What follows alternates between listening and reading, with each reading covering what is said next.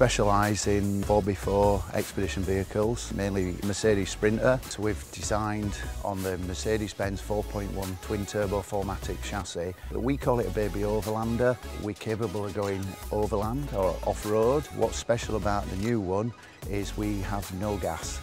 We've fit something called an inverter, and it's actually an inverter charger. It's from Victron, it's called a Quattro, and that has the ability to give us 7 kilowatts of power off grid. There's actually 2 alternators, so we have the factory fit 12-volt alternator, but what really is the turning point is the 240-volt belt-driven alternator that's actually attached to the engine, and that gives us the capability of supercharging our 24-volt battery system that powers the entire van. The battery system has 9.6 kilowatts of power, so it really does mean you can cook on the induction hob. That's a 3 kilowatt total power output.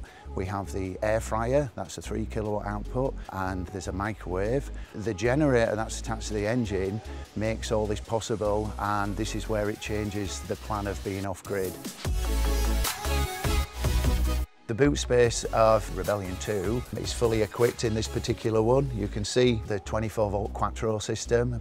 We have a fully automatic washing machine. We do have a lot of customers that actually live out of the vans full time, so it really does help not to need to go to the laundrette. And we do have a water filter. That water filter does filter down to 0.1 micron, so it means that if you're going to fill up abroad and you're not sure about the water, it'll certainly protect you from getting a tummy bug. We designed the garage to be able to carry particularly electric mountain bikes. The height of the garage is perfectly measured at 920 millimeters, so a full-size mountain bike with its front wheel taken off fits in perfectly into the garage. We fit extra security locks on here, so the garage is very, very well protected. The kitchen is fitted with an upgraded tap, a little bit more luxury. We have a kitchen sink that is a normal household kitchen sink, so it really does help with washing. We also have some great little quirky designs. We have a little pop top here, and one of my designers came up with this little thing, and that actually slots on here. And you think, what on earth's that for?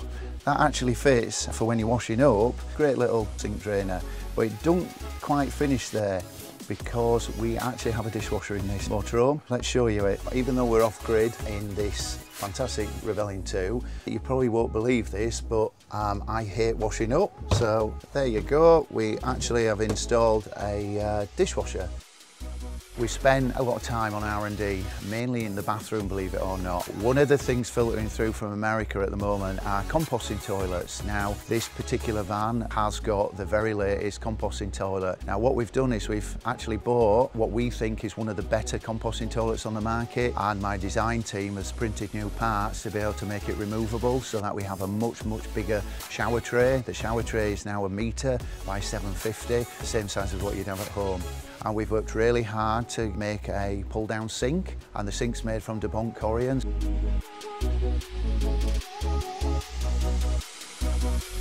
One of the amazing features of this vehicle is its elevated lounge. The thing that makes it really special is our new opening window at the back.